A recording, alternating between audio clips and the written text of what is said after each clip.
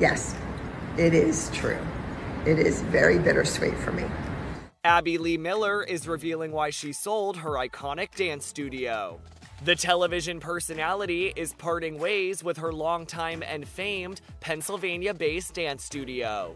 In a video posted to Instagram, Abby explains her decision, saying this: I sold my property. I didn't sell my name. I didn't sell my brand. I didn't sell my life's work. I sold brick, mortar, cinder blocks, and an amazing dance floor that is still in mint condition. The best floors that I ever stood on.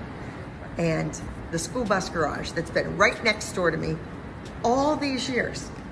The buses that I rode to school on, well, maybe not the same buses, but you know what I mean, yes. They are taking over my property. And the dance studio will be used as a daycare center. The Abby Lee Dance Company took center stage in Lifetime's reality show, Dance Moms. From 2011 to 2019, cameras would roll as Abby Lee taught a team of dancers aged 6 to 16, while also balancing a group of outspoken parents.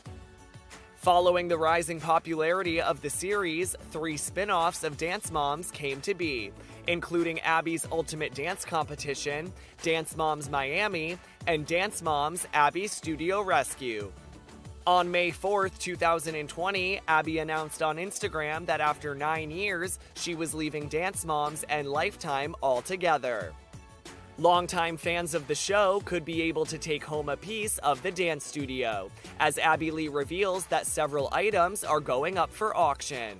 I want to take everything with me. I want to keep everything in that studio. Every single trophy means something to me.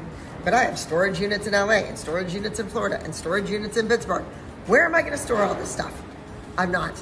I'm going to share it with all of you, the fans. So if there's something that you love, some piece of Dance Moms or the ALDC that you want, now you can join me and Aaron and the entire Clean Out crew as some of the memorabilia from the ALDC and the television show Dance Moms goes up for auction.